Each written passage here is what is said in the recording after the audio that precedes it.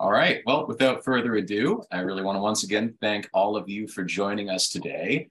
Uh, I know a lot of you. For those of you that don't know me, my name is Aidan. I'm the Director of Growth here at Imprimo, and I work on a lot of our content as well. And I'm really excited to be here with our two guests today to talk to you all about the ABCs of NFTs. Now, few emergent technologies have been subject to as much hype, misunderstanding, baseless backlash as the NFT. I think they're most widely known as kind of an over-speculated and hype-driven collector's curio, but the range of possibilities unlocked by them has often played second fiddle to the kind of media-driven circus of misinformation that's surrounded them, whether you have strange projects or bored apes or crypto punks. The JPEG art has largely failed to resonate with the creative community. But what if we told you that everything that you think you know about NFTs is either wrong or off base, or at best, just barely scratching the surface of their potential uses? Fortunately, I'm joined today by our co-founder, chairperson, blockchain visionary, and accomplished copyright lawyer, Roanie Levy, and artist, tech optimist, and educator, Benedict Carpenter van Barthold, also known as Ben, who are both much more knowledgeable in this regard than I am. We'll be discussing what NFTs are, what they aren't, some of their current use cases, both general and specific to the art world, and some of their applications, both current and pending as they pertain to the arts. So before we dive into what I'm very confident will be a fascinating and illuminating discussion, I'd like to give both Benedict and Roanie the opportunity to introduce themselves in their own words. Roanie, I will start with you. First of all, thank you, Aidan, and thank you everybody for joining us. So my name is Roanie. I am the CEO, first and foremost, of a copyright collective called Access Copyright here in Canada. We manage the reuse rights for writers, visual artists, and publishers. And in 2016, we started looking at the future of rights management. And that's where we kept encountering blockchain and lots of promises about how blockchain was going to revolutionize how content is monetized, how it is tracked, and how creators are going to get compensated into the future.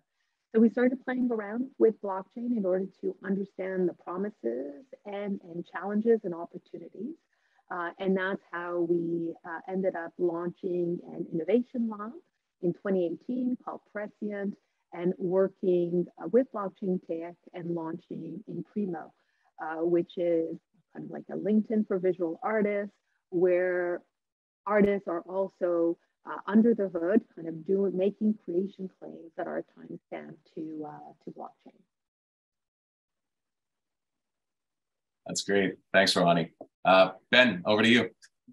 Thanks, Aidan, and thanks everyone for joining today. I'm an artist, and I'm not a digital artist particularly. I work with expressive media and metal through technologies that are thousands of years old. Nevertheless, I've always been interested by the connection that there is between an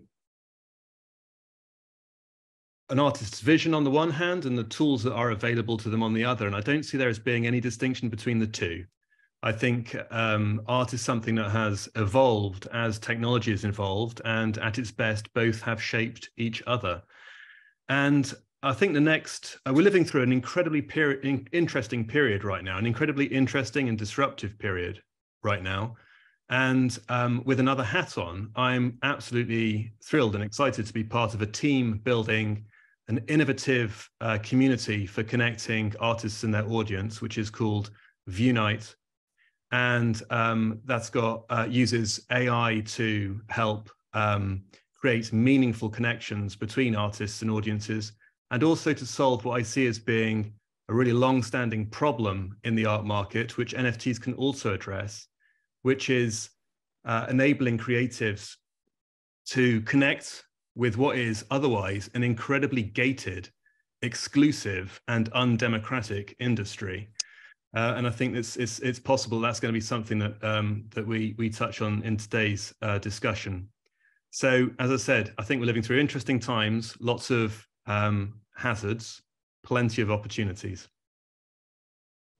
Awesome. Thank you for that. I agree with all of the above, and I'm really excited to jump into this. I do want to start off pretty simple in my line of questioning, because I myself have, up until recently, been a bit of a Luddite in terms of these emergent Web3 technologies. And I'm assuming a lot of you in this audience are kind of like me, and up until, like me, up until recently, couldn't tell you the difference between fungibility, non-fungibility, crypto, Bitcoin. So for the uninitiated, Roanie, I'm going to field this question to you first. Can you explain what an NFT is? What makes it unique from cryptocurrency? Okay, thank you. Can you hear me better now? Yeah, much, much better. Okay, thank you about that. So actually, it's worth spending just a couple of minutes, not too many, on some basic concepts to understand, to be able to appreciate a little bit more the transformation ahead of us. So when we talk about blockchain, some of the things that we're actually talking about is tokens. You'll often hear the tokenization of everything, whether it's creating a token for something that first resided and was created digitally, or a token that represents an in real life assets. So whether it's a physical painting that hangs behind you, or a home that you live in. So everything in this Web3 world, as we look forward, we're talking about tokens. Things will get tokenized. And the reason for tokenizing them is to make it more easily to transfer ownership or to provide access to them in a digital world. Okay, so that's kind of the context. Now, a token is essentially a digital representation of something of value, right? It could be a piece of artwork, it could be a home, it could be something that is equivalent to a dollar bill, right? So fiat currency, an actual currency. So it could be monetary, it could be rights, like the right to vote in a governance structure, or the right to a work, a creative work. It could be something that is natively digital, like a PDF of something, or a JPEG, or a photograph, or it could be something that exists in the real world, right? So tokens can represent many things in this Web3 world. The difference between fungible and non-fungible is essentially, linked to the meaning of fungibility. So something that is fungible is something that could be exchanged for each other and without losing value. So a dollar bill, every dollar bill has the same value.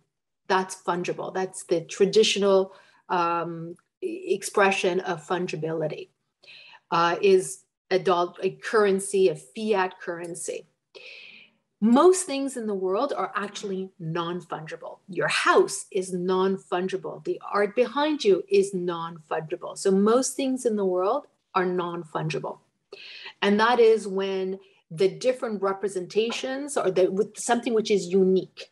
It could be one of one, or it could be one of 10. If there is a series, that's non-fungible. Another thing to keep in mind is, what is blockchain? I think at this point, many people have heard about blockchain and understand it, that it's a ledger. So it's just a recording system. Just like your bank account is a recording system, it's a ledger. What's interesting about this ledger is that it is shared amongst many people. It is open, so people can see what's on the ledger. The next element that's really important is, in this Web3 world, everything is linked via a digital wallet. So that's your unique ID on this ledger. And so a token that you own will be connected to your wallet, to your unique ID on this ledger. And again, a reminder is that the ledger, everybody can see it. So anybody can see that you own a token, or whether it's an NFT or a Bitcoin, on this open wallet, on this open ledger. And the third element that's important to highlight, which makes Web3 so powerful, and which is why people want to tokenize everything, is that the token and the behavior around the token, the ownership of the token, can be automated through what is called a smart contract. You probably have heard of the term smart contract. Yes. Smart contract is essentially a small piece of software that is also on the blockchain so that everybody can see what the automation around this token is about. An example that you've probably heard of is when an NFT of a piece of art transfers ownership. So when it goes from one wallet to another wallet, and it does so in exchange for currency, 5 ETH, 2 Bitcoins, or a stable coin, 200 USD dollars. When it does that, so if the NFT changes wallet for an amount, 10% of that value will go back to the wallet of the creator. Okay, and this is essentially the resale right being automated in a digital ecosystem in a way that happens automatically and that everybody can see is happening. So that's the beauty of this Web3 environment. It's tokens. So things of value are being tokenized. The tokens are connected to wallets, electronic wallets. So that's how ownership happens, through the connection of something that is tokenized and connected to a wallet. All of that information is stored on a distributed open ledger so that everybody could see it. That's the blockchain. And smart contracts can be put at play to automate certain things. That makes sense. So all of a sudden, then you have this digital ecosystem where there's an enhanced level of transparency, and there's a kind of fundamental decentralization where these transactions are interacting in a way that doesn't need the intervention of a central authority. And then you have these smart contracts that are stipulating the terms attached to these tokens. Is that perfect? Reasonably correct. Amazing. Yep. So if I followed that, I'm very confident that at least most of our audience followed that as well. Can you elaborate on the functionality of a smart contract?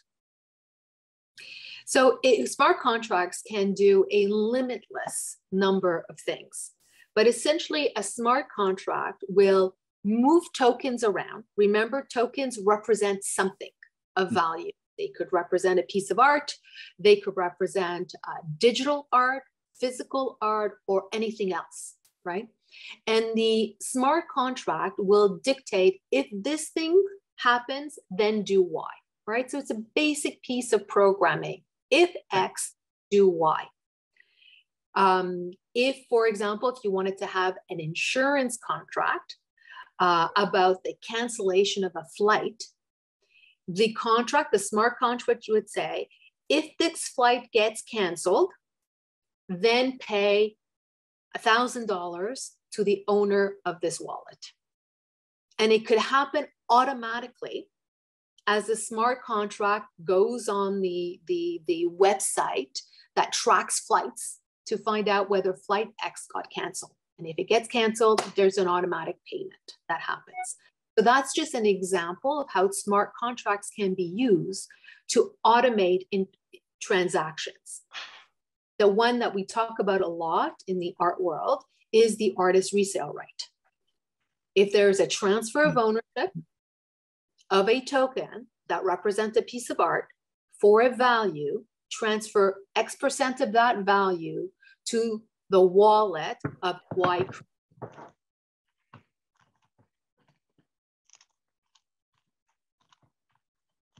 That makes a lot of sense.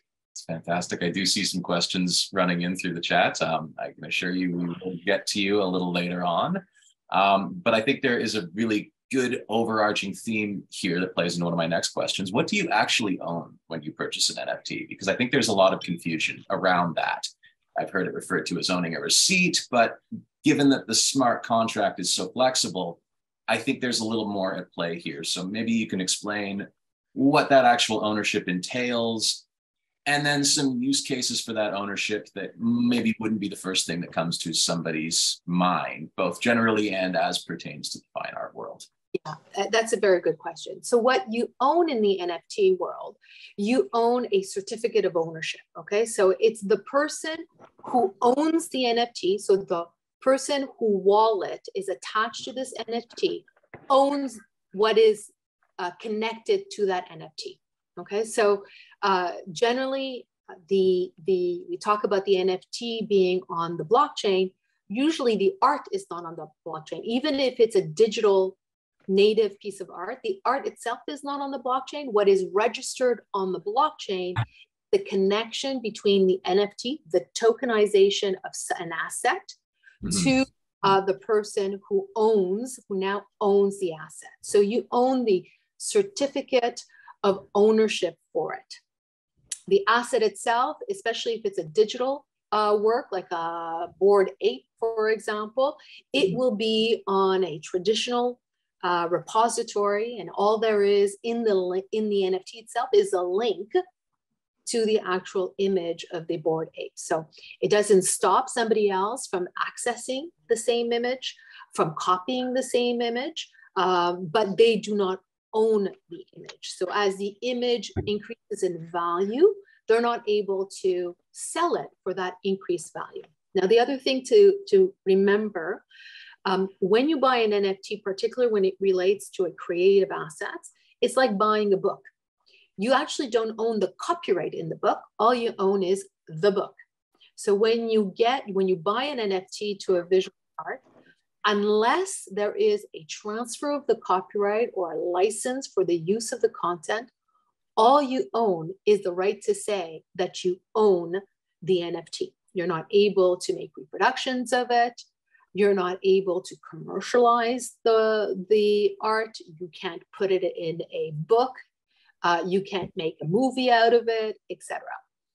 So you always need to read the fine print to find out what exactly do you own with respect to the intellectual property around the creative work. It's fascinating. I think there is some kind, and we'll get to some interesting use cases, because I know there have been use cases in fine art surrounding NFTs, but I do think there is a bit of a disconnect between consumers of the existing NFT art, the mainstream of NFT art, and the traditional fine art collector. And I think I'm seeing that sentiment echoed coming in through the chat. So I think it is fair to say that, you know, the value of these things across the board are the result of an agreement, of a basic sort of social contract, much like any fiat currency or even a basic social structure. NFTs are pretty new, novel, they're untested, but how does this technology find an interaction with a traditional collector? That's a good question. So there is, first of all, it has allowed the explosion of digital art. You know, setting aside bored apes and whether we think bored apes are actually art, but there is a lot of creativity that is happening and talent around digital art. So now by being able to create almost like a envelop it and have someone be able to own the right to a digital piece of art, we've allowed for the monetization of digital art in a way that was not possible before. So that's one area. One important thing to think about is that NFTs and blockchain itself, with the interplay of wallets, which, you know, if you own the access to the wallet, it's like a cryptographic signature. And that cryptographic signature is a lot more secure than the signature on a physical painting. There's a lot more ways to authenticate that the person that signed something with that cryptographic signature is in fact the person who claims to be the artist, for example, than a signature on a painting, which could a lot more easily be forged. If you connect the in real life asset with the cryptographic signature through a RFID tag, for example, that is tamper-proof, and every time the NFT is moved, it represents the ownership of the physical painting. Now you have provenance that is being tracked in a way that was not possible in the past. So provenance is a big use case. We're seeing it today for luxury goods. Okay, so if you want to go and buy a Gucci bag, a lot of luxury goods right now are actually using blockchain in order to authenticate the physical bag as being an original. And the registration, when the bag gets moved around from one person to the next, kind of connects the NFT of the bag with the physical bag itself and increases the value of the physical bag. So you could see that over time, people are not going to buy a Gucci bag unless they're also transferred the ownership of the NFT to that bag so that they could prove that they actually have an original Gucci bag, right? So this is happening more and more and more in the luxury world. And you could see how that example, that use case, can marry itself very, very well with fine arts. For sure. That actually is an interesting segue. Ben, you brought up something when we were talking about quite a bit more of a hard digital integration of the fashion world and the NFTs, people actually purchasing things in digital. So I'd love to hear a little bit more about that for our audience. And get your perspective on some of these things that are going on today, the way this technology is interacting with fine arts. You shared with me a bunch of very compelling examples, and where you think kind of this is all going. Yeah, for sure. So just to pick up where Roanie left off with the luxury goods piece, I was hearing just recently about a product which was launched by Nike, and it's sold with an NFT in the way that Roanie's described, but then the owner of the NFT can then use, it's got an RFID chip in the garment, and that enables, that unlocks a sort of augmented reality experience so that the wearer of the product can appear having a pair of wings behind them.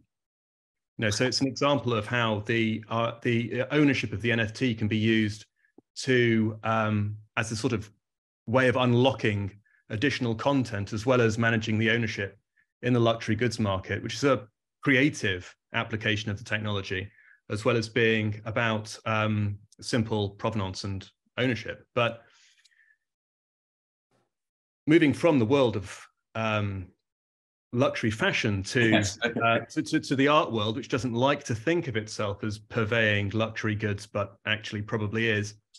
I'm going to start off with some general observations and then give a few examples. So first up, if you're new to all of this stuff, my advice to you would not be to satisfy your curiosity by heading over to OpenSea, which is the largest marketplace, to see what's out there, because most of the work that you see there is banal.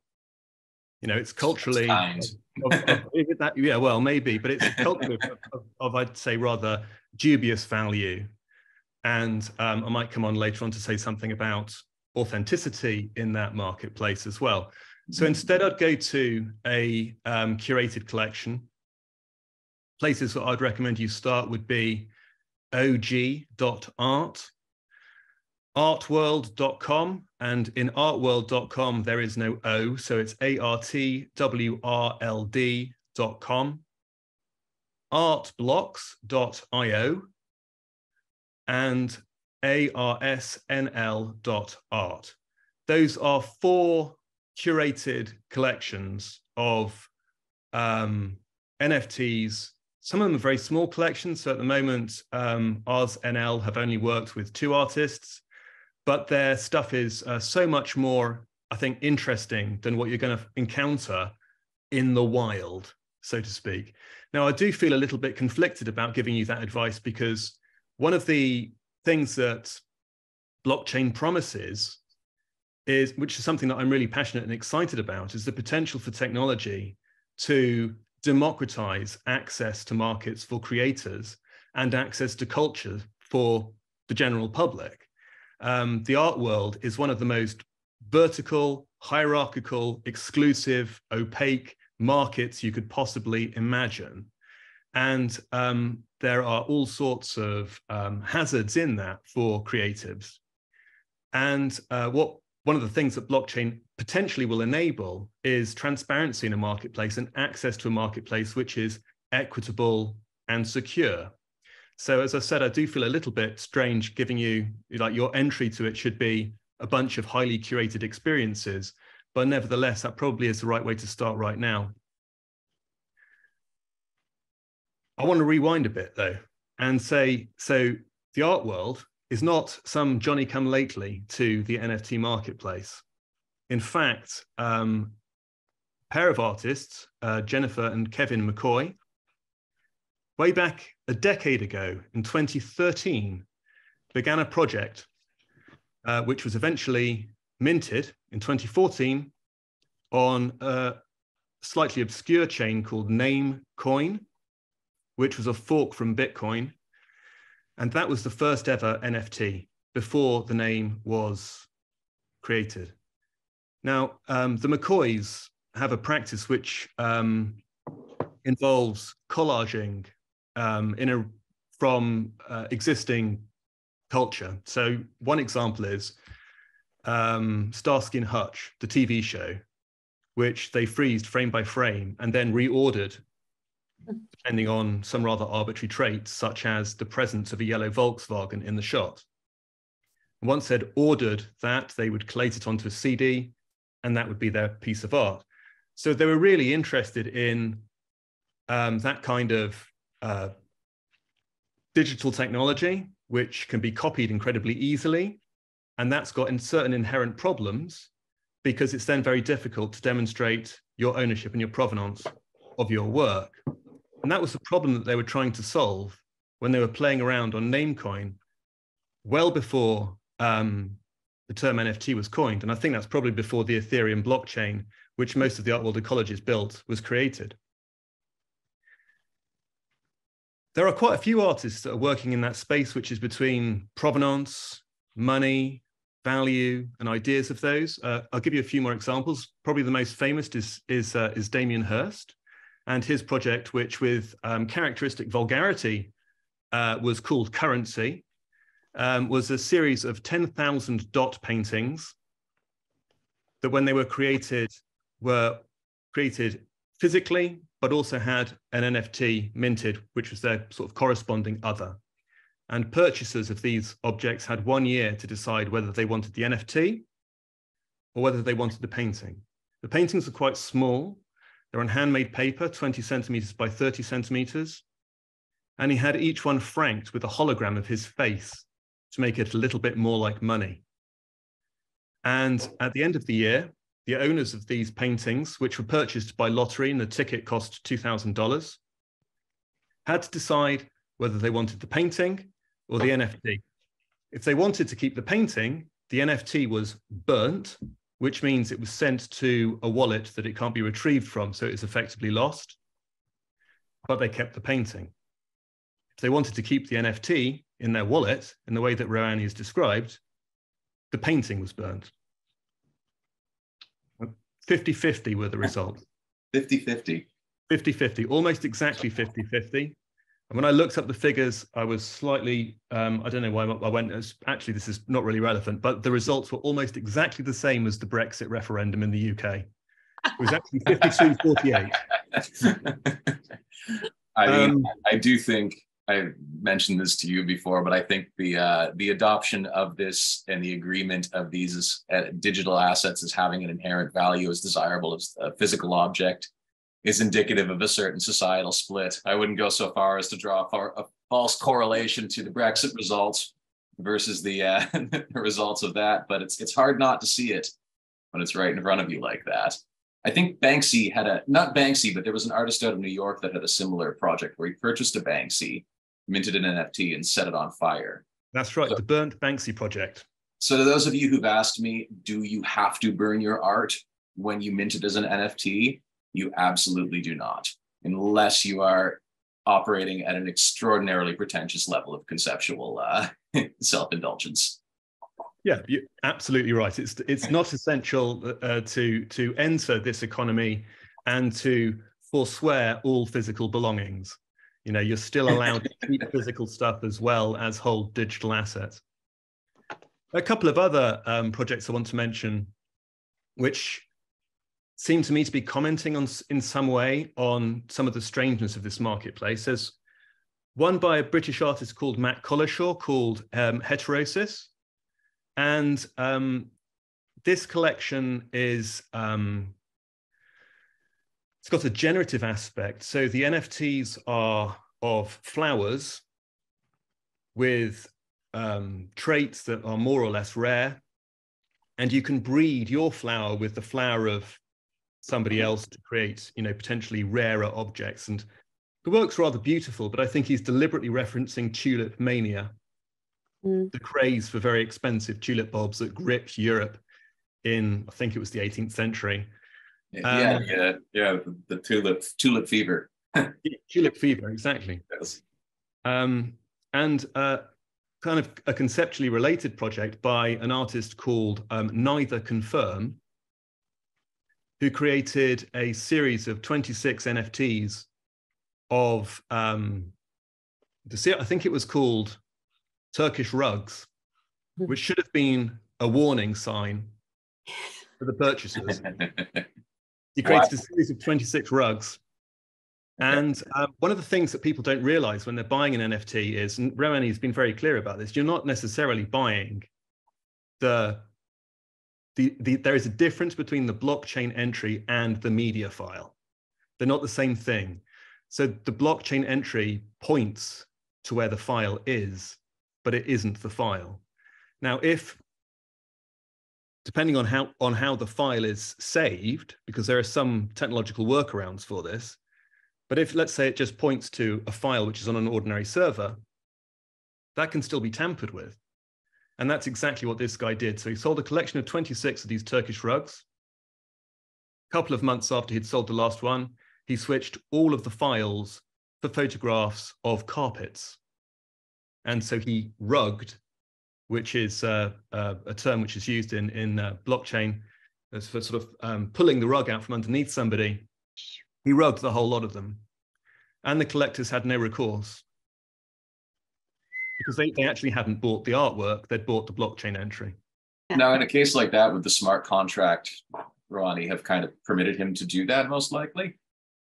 So this is another, we're still very early, both in the types of use cases, the experimentation, the social commentary that is being done through different art-based projects around NFTs.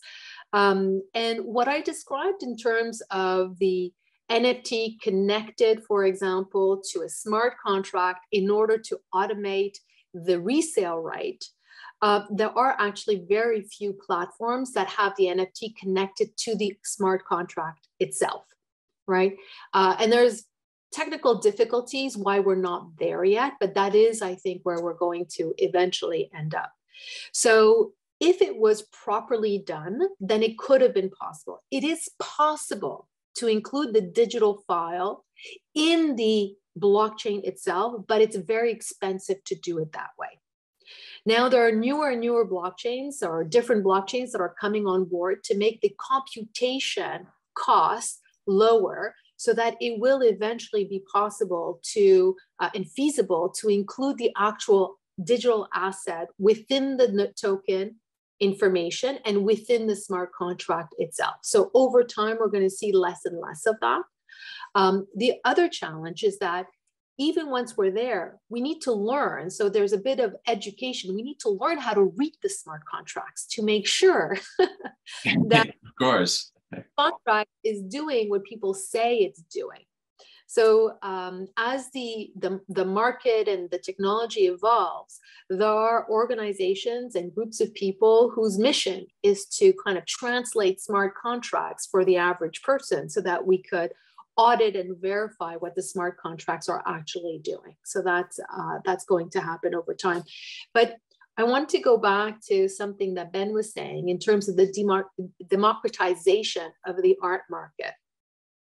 One of the things that I'm very excited about is the opportunity for artists to create and reward their own communities of fans directly.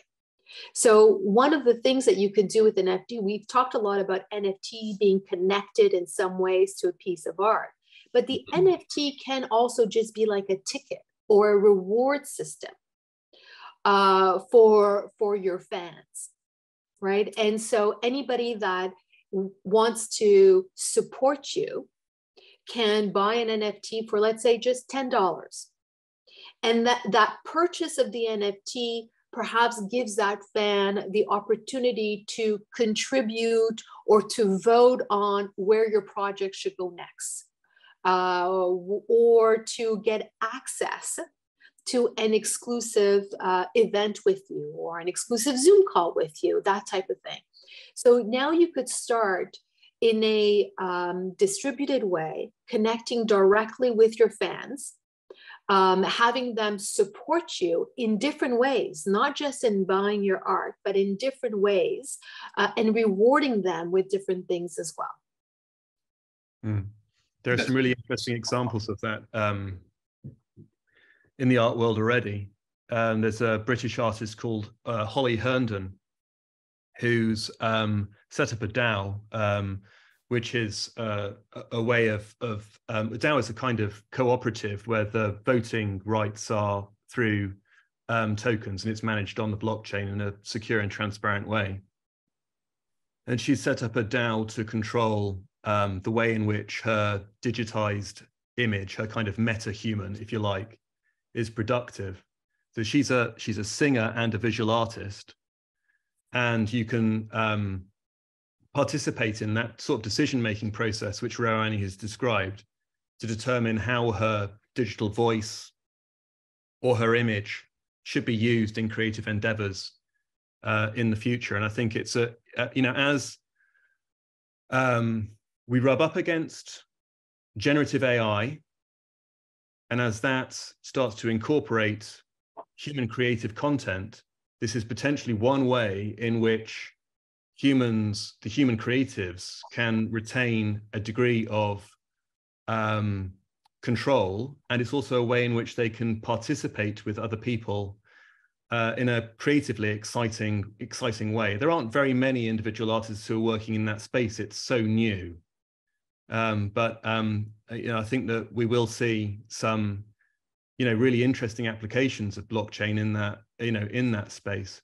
I think that what we're still discovering is what NFTs are as a medium.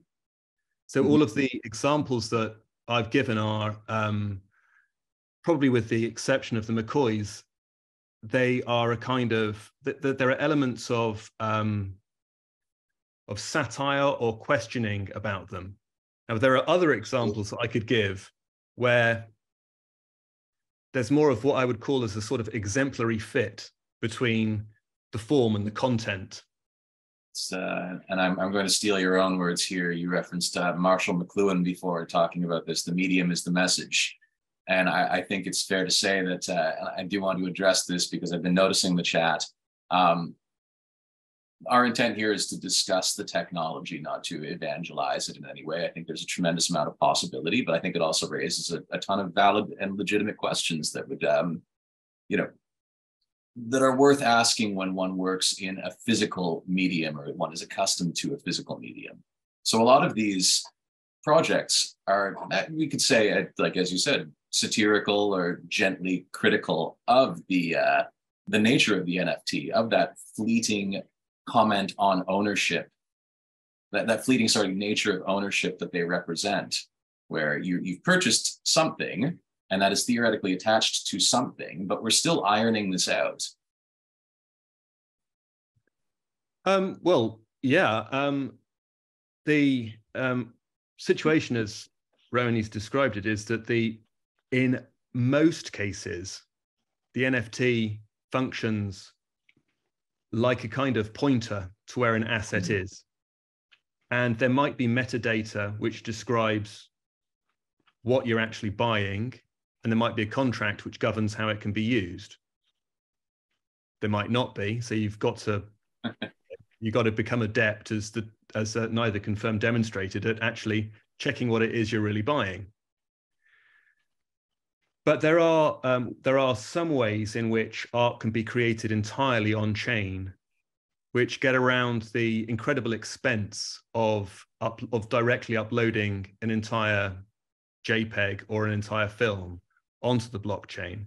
Mm-hmm. And it's partly in reaction to some rug pulling in this market that CryptoPunks, who I don't think are artistically very interesting, but are nevertheless very important players in this space, have moved all of their work, all of their artwork on chain as SVG files, which are directly coded into the blockchain. So vector graphic files to create these small 24 pixel squared images that are the profile pictures that people spend so much money to acquire.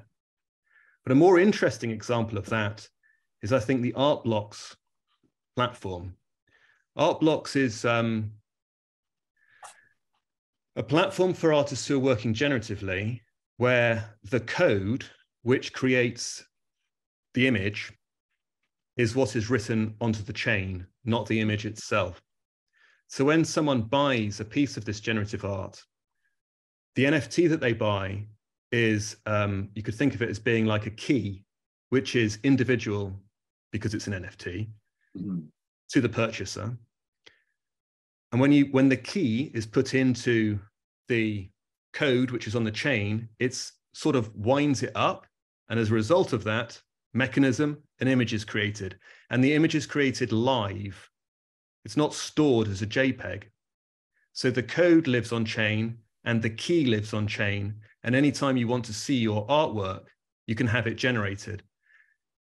That way, if ArtBlocks is no longer financially viable, if they close, if they disappear for whatever reason, because the code is on the blockchain in this immutable form, and because the owner of the NFT has got that key, which is on the blockchain and is also immutable, they can, whenever they like, have their generative art regenerated. One of the artists that they work with is someone called Emily Xie, which is XIE. And I think her work's really beautiful. What I find interesting about her practice is that it doesn't just remain digital, because she, you can, it's like any kind of printmaking practice. You can get high quality prints from it and then live with that art. But it seems to me to be a kind of exemplary use of this technology, because the form that her work takes kind of relies on that technology. There is that fit that I mentioned between the form and the content there, which is still unusual. Now, that doesn't mean that I think blockchain technology is without value for people like me who don't work like that. I make drawings and physical artworks. I'm excited by the applications of blockchain technology, which might mean that I never get any of my work orphaned again, which is an experience I've had as an artist. I had a very large sculpture that was in a public collection. Well, it was owned by a charity, and they decided to dissolve the collection. So they auctioned the whole lot at Sotheby's. It's a big piece of work of mine. It's it was one of my, I suppose, more significant pieces of work. Great big bronze piece, about 8 foot in its longest dimension. And it was sold at Sotheby's, which was a relief, because it would have been embarrassing if no one had bought it. But I never got to find out who bought it. And I don't know where the work is. So it's lost to me. Now, it would be possible to manage that kind of thing, I believe, through a smart contract, if the smart contract is written in the right way. The other thing that aggrieved me about that sale was that I didn't get any money out of it. And I still believe I should have done. The sale happened in the UK, and the UK is something of a pioneering jurisdiction for artists' resale. So I think I should have got 4%. And instead I got a kick in the pants. But I wasn't very happy about that. I lost the work.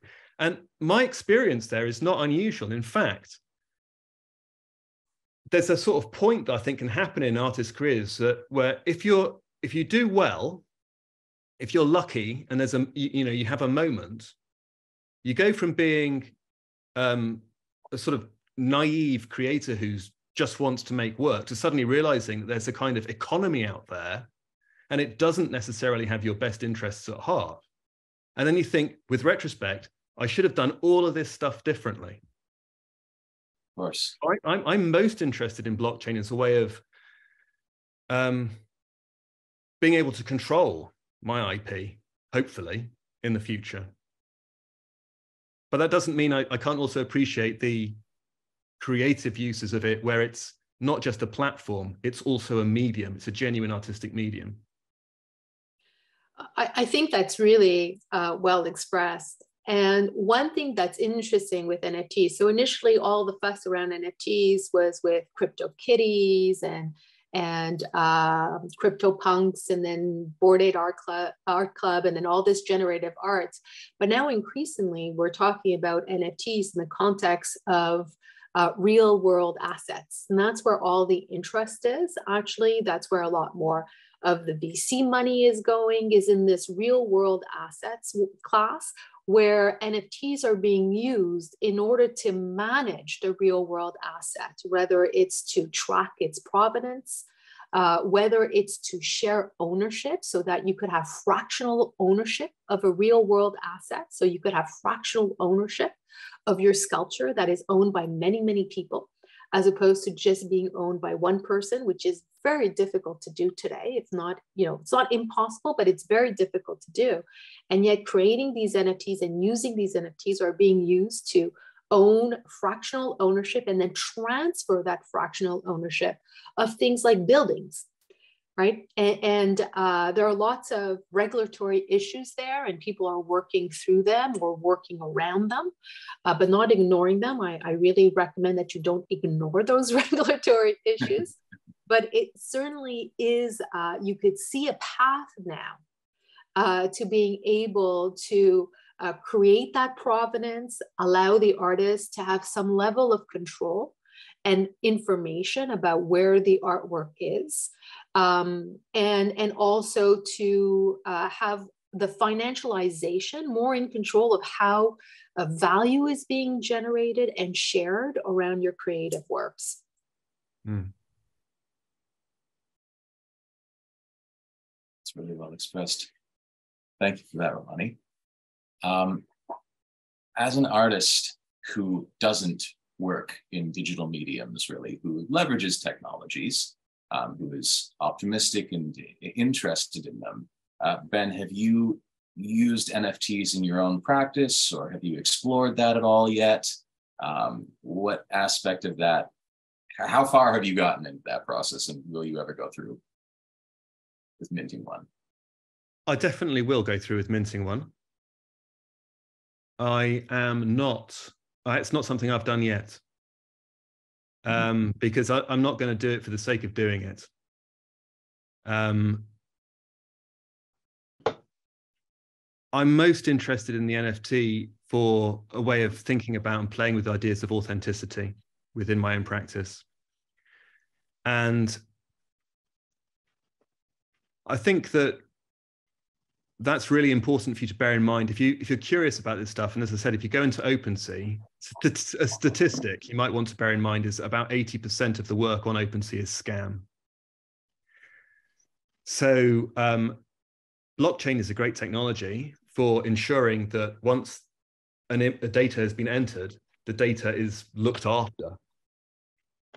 But what it doesn't do is ensure that the data, when it is entered, is accurate. So if you put rubbish in, that rubbish just gets preserved. And I'm interested in that moment of signing. I'm interested in the moment of creating that sort of authentic gesture, and also more broadly in ideas of what authenticity means, particularly today when we're living in an age where there's generative AI. So I've gone some way down that journey, Aidan. One of the things I've done, because there are cases currently where artists only discover that they've been defrauded once they try to mint an NFT. One of the things I've done that doesn't take very long, and I would advocate for, is to open an account on OpenSea and maybe Foundation or one or two other platforms where you say who you are and link that to your social media presence, get that verified, link that to your website, and that will make it harder for somebody to fraudulently sell NFTs of your work, because a buyer who is operating any kind of due diligence will check to see if there are other accounts in that person's name, and they will take the first account that's opened as one which is most likely to be authentic. Now, if you're a user of Imprimo, which requires you to verify your identity, then you could link your account, couldn't you? You could say, you could have that as your website, and that would help to build trust further still. Just as an interesting observation, I mentioned earlier the artist who sold his soul. This is that young Dutch artist. And in advance of this meeting, I went on to OpenSea to see if he'd done anything else. And he hasn't. But there are now several other people pretending to be him who are selling his soul over and over again. And so there are collectors out there who think they've got the soul of a young Dutch art student who've actually got some other schmuck's soul, you know. So there are things that you can do to protect yourself as an artist, and that would be my suggestion. I think would be to actually engage, even if you're not interested in minting work yourself, to engage with those marketplaces sufficiently to have a presence. Ben, thank you for plugging Imprimo there. That actually takes me to how we ended up building Imprimo, why we ended up building Imprimo. You call it rubbish. We called it the junk in, junk out theory. And one of the first things we did, in fact, this was in 2017, we did this proof of concept. So we actually built a smart contract. It was in the very early days. The term NFT was not even well known yet. So we used a smart contract to on the Ethereum blockchain to create this fan-to-fan sale of an ebook. Okay, and we wanted to see how that would work. Remove the intermediary, allow two fans to exchange an ebook, and ensure that when that happens, when that transfer happens, there is a redistribution of the royalties automatically that, you know, go to the writer and the publisher and the jacket cover artist. And in our use case, the fan that stimulated the sale was also going to get a reward. So it created this, you know, this virtual marketing that your fans are now able to promote the works for you and sell your works for you. So we actually called it influencer for the fan-to-fan sale of an ebook.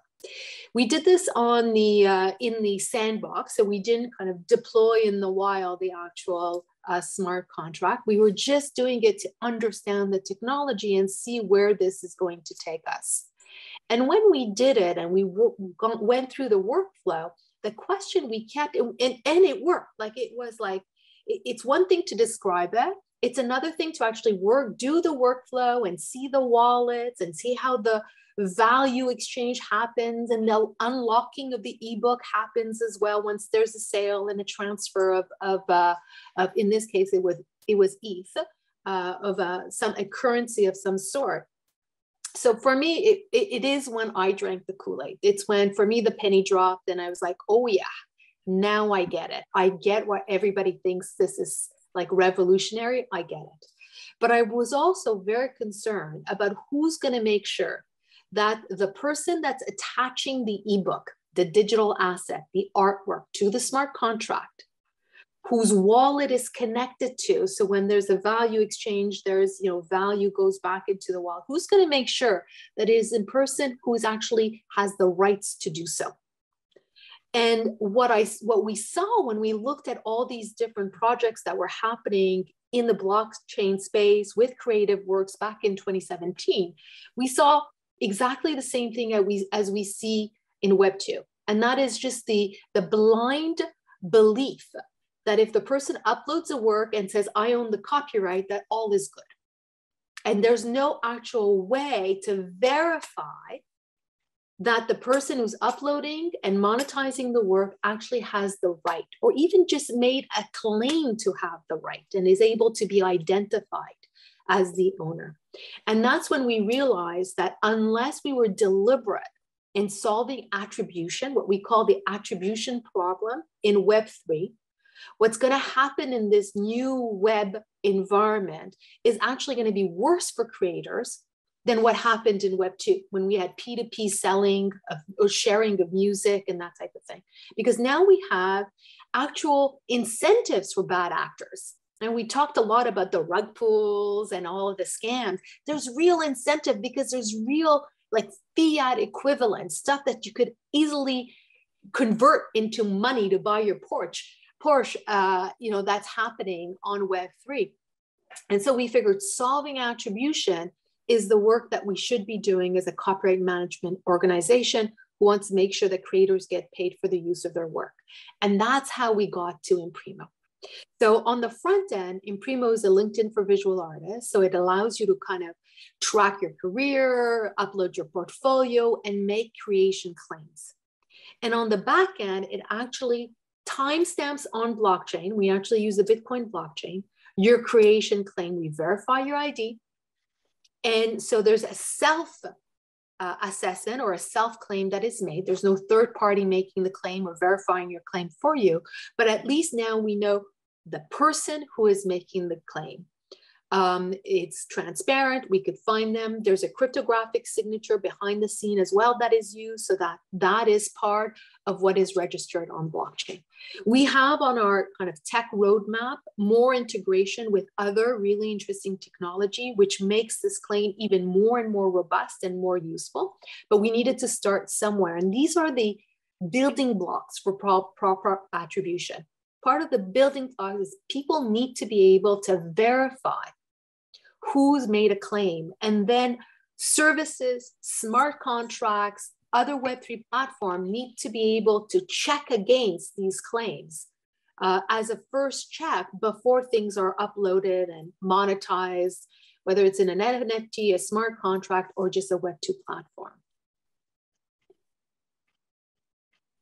Yeah, and for me, Roanie, I think thinking about how I might do that, it wasn't that function that brought me to Imprimo, but it is actually probably the easiest way in which I can demonstrate that I am who I say I am. Exactly. It's like having a kind of in-house notary. Exactly. Yeah. Exactly. Do you think though it's I mean, we're talking about how artists can engage with blockchain technology to ensure that, at the very least, if their work is monetized, they don't lose out. But I mean, not all artists are going to be interested in monetizing their work, and some artists will feel kind of uncomfortable about that. Do you think that they should still be aware of these technologies and engage with them? I think you can't turn a blind eye to what's happening.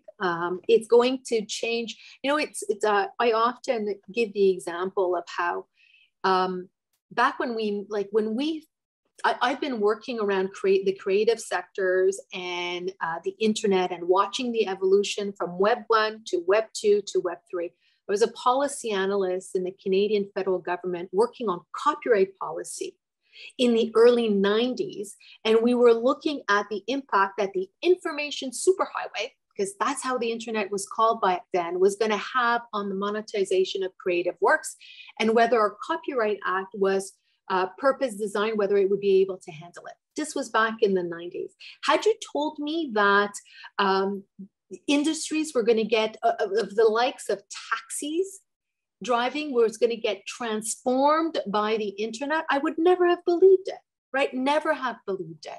I think it is important, without being a tech expert, without getting into the nitty-gritty of how it works, I think it is important to keep an eye and stay informed about the technology, because otherwise it will blindside you. Right now, we're talking about Web3 and it's digital artists that are most engaged, etc. But you know, tomorrow, and the tomorrow maybe in 3 years, maybe in 5 years, maybe in 15 years, but tomorrow it's an area of transformation that you will never have expected to happen. And it will affect you. It will come your way, even if you don't work in a digital space. That's very, very well put. And I think it comes to a point that I've considered a lot, that there, and I can say for the three of us and everybody else in this event today, we're all aging marvelously, but there is a generational cohort a few years below all of us that lives through their computer, that interacts through their computer. So digital assets will hold a value to them and an appeal to them that might not make sense to those of us who are more intimately acquainted with the traditions of the physical world and physical ownership. So I think staying abreast of that, as you said, Roanie, is going to really work in the favor of a lot of artists, even if they don't choose to work in that medium today. We're not necessarily in full control of the direction that things are going, and refusing to engage with something, which is a fantastic point and a callback I will make to your last event with us, Ben. Refusing to engage with something is not generally the best approach to dealing with it. Absolutely not. I think that would be a big mistake. I mean, my feeling is that I'm among other things, I'm an academic at Nottingham Trent University and teach art, work in an art school. And I'm dismayed by the lack of engagement there is in higher education with the direction this technology is going in. Because, you know, these revolutions in blockchain technology and generative AI are happening with or without the participation of higher education, or with or without the participation of creatives. What we need to do as creatives is engage, I think, as much as possible in what's happening in that space, both so that we can profit from it or not get trampled underfoot, but ideally to help shape it. And that's, I mean, what's something that as I said at the beginning, I'm really privileged and delighted to be involved with ViewNight, which is a project which I think does a lot of those things. And any opportunity that I have to connect my students, I think, with exposure to this sort of conversation, whether it's blockchain, whether it's authenticating your ID, to build that creation story and that provenance online, or whether it's learning how generative AI works, you know, I'll take that. And I'm really actually dismayed by how little HE has moved into that area and how ill prepared I think we are for serving our students on an ongoing basis. And I think it's because we're just being outpaced. You know, the technology is moving so quickly, and the institutions that have built our culture, not just HE, but also, I think, the law, this would be another example. They move more slowly than the technological innovation, which is like running a pace, like, you know, that engine's running hot. And, you know, I feel if I can do something to help try and raise some kind of, you know, awareness, particularly among young creatives of what's happening in that space, I'm going to do it, because it's a small thing that I can do. And I also benefited from it myself when I was a student. When DACS, the Design and Artists Copyright Society, was being set up in the UK, I, by chance, knew the lawyer that was working with them on setting up their copyright service. And he said, "Hey, Ben, you should get involved." That's the only reason why I did. And I benefited from that, you know, every year since being knee-high to a grasshopper in creative terms. I think, you know, it's important to be able to see this stuff coming, really. Ben, I share your experience completely. Recently, I was invited to a university MBA program with a specialty in creative industries to talk about Web3. And I was astounded by the lack of understanding that the MBA students had. And the concern is that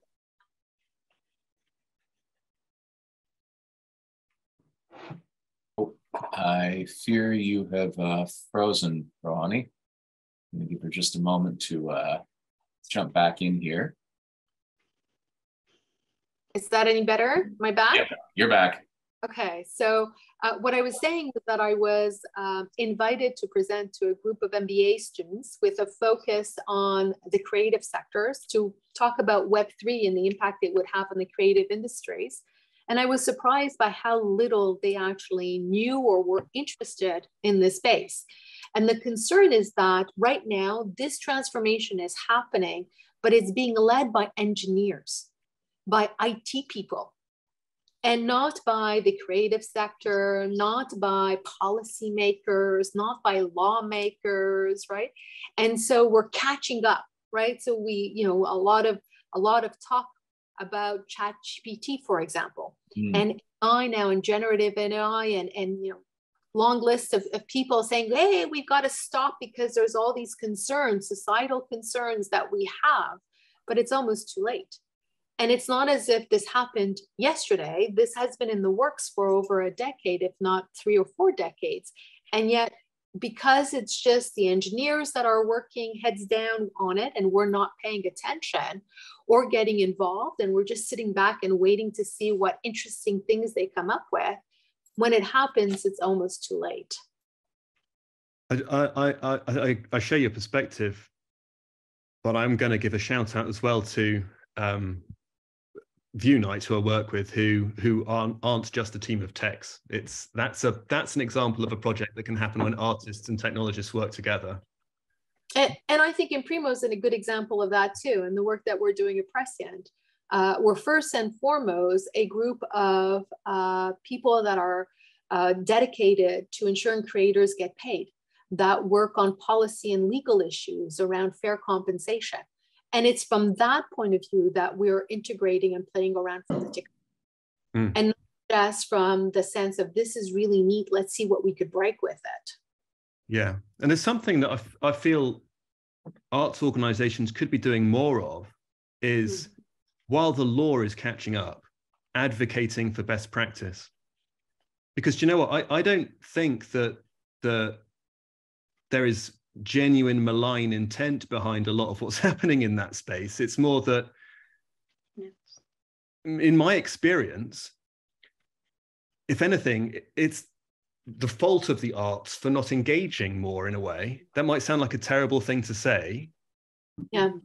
But I don't get the sense that the technologists don't want to work with the artists. I think they do. Yeah. I think the artists and the arts organizations could be helping them by saying, well, this is what good practice looks like. This is how you can develop a generative AI without exploiting artists' IP. Yeah.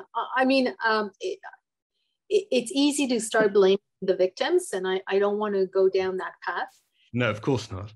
But at the same time, or something else to observe, is that we speak a different language. And so we don't, you know, just the fact that we needed to start the call by explaining what a token is, what blockchain is, what a smart contract is, what a wallet is, basically how it works, etc. We need to, that's why we need to stay involved, right? When we started working on blockchain, when we created Prescient Innovation, one of our kind of mission and message out to the creative sector generally and to other copyright management organizations is that we need to be architects of Web3. We have to participate in its building blocks, or it will not work for creators. And that's something that it's a message that is still, people get it, they hear it, they understand it, but then to engage with Web3 and to make it meaningful is much more difficult.